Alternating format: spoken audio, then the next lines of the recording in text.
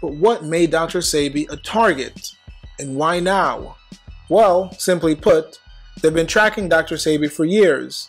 Ever since he beat the Supreme Court case, they have had their eye on him. They wanted revenge. They wanted to teach him a lesson for running his mouth. But what was the information that made Dr. Sebi so dangerous? Well, Dr. Sebi said there's only one disease: mucus. More specifically, an oxygen-deprived acidic body will foster mucus, which will cause diseases.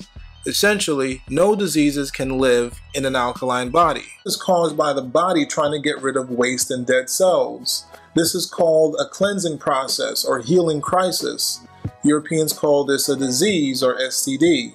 Europeans label the garbage disposal action of bacteria as the disease instead of the cause of waste accumulation as the disease. They therefore treat the bacteria instead of eliminating the waste. The fear of germs, catching a cold, infections, STDs, are superstitions, terrorism created for the body by the elites. According to Dr. Sebi, a person with AIDS is basically someone with mucus in the lymphatic system, skin, and blood. By removing the mucus, the person is cured of AIDS. We're going to talk about what to eat.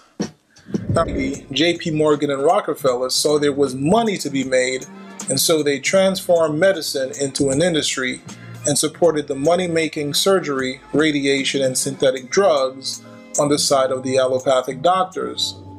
Profit and greed is what it boils down to. They did the same thing with the car industry. Today we're still using 200-year-old technology. We can look at Nikola Tesla. He had inventions for free energy and wireless electricity. But instead the banksters suppress his inventions and charge for energy.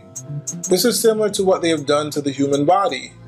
Instead of using free medicine that nature provides, they create synthetic chemicals based on natural herbs that they patent and then charge you for.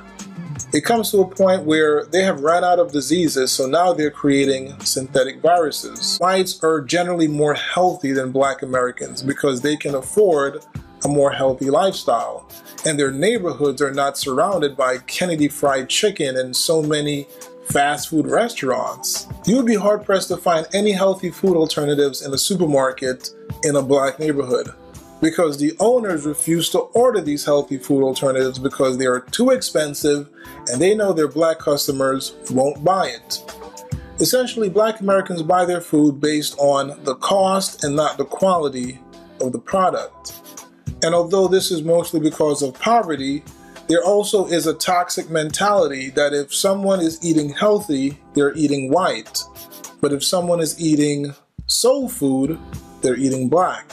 So the interest in cures only the profit that is generated from medical treatments. Perhaps Black Americans, this is an opportunity to conquer uncharted territory and be the authority figures on healing and producing cures. Perhaps this is your calling, to be the ones to use nature and heal the world.